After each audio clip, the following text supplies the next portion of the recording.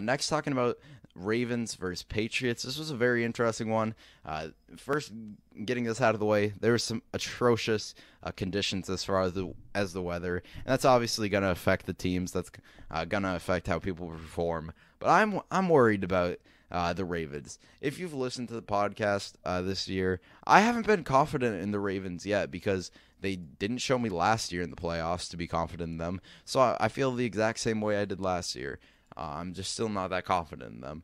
Lamar was decent this game, had completed 24 of his 34 passes, 249 yards, 2 touchdowns, did have an interception, also had 55 yards on the ground.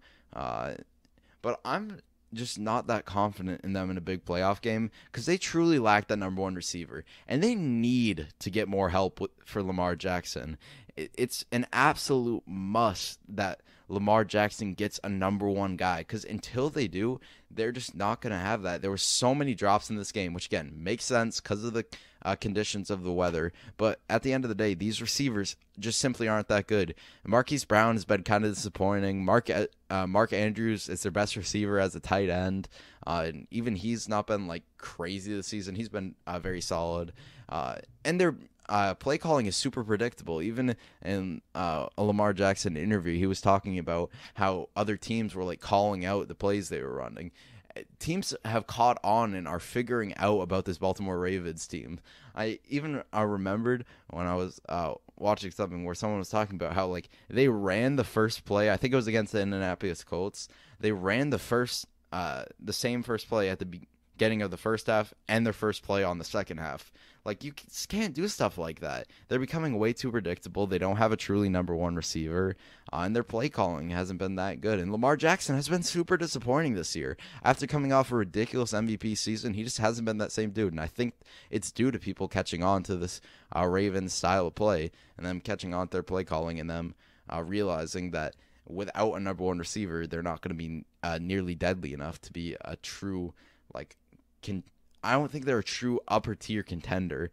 They're probably a second tier contender, but I'd put them in the same range as like the Rams, honestly, where I just can't see them winning a Super Bowl, to be honest. And if they have a matchup against a team with a really good coach like Bill Belichick, then I think they're screwed, because Bill Belichick was running circles around this Ravens team as far as a coach. He was killing them, and it was definitely an ugly look for them. Now, on the Patriots side, they've played some very efficient football, ran the ball heavily, which made sense completely due to the weather conditions, and due to them not having much of a vertical threat anyway. Cam Newton completed 13 to 17 passes, 118 yards and a touchdown. Jacoby Myers had 24 yards and a touchdown passing on a trick play. That was super exciting. Beautiful throw from him. That was really impressive.